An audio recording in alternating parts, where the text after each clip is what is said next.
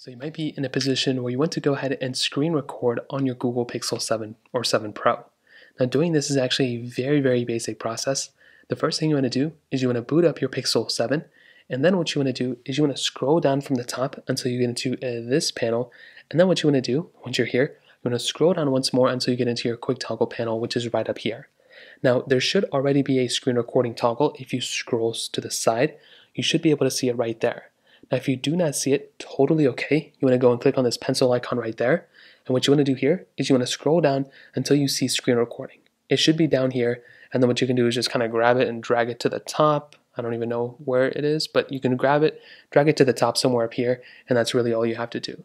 So once you have that screen recording toggle up there, you are pretty much good to go. What you want to do is you want to go ahead and hold down on that screen. What you want to do is you want to go and click on that screen recording toggle right there, and you'll come into this prompt. Now this is exactly where you want to be.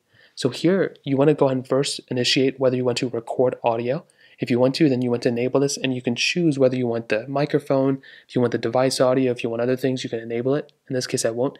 And you can go ahead and figure out if you want to enable touches on screen as well.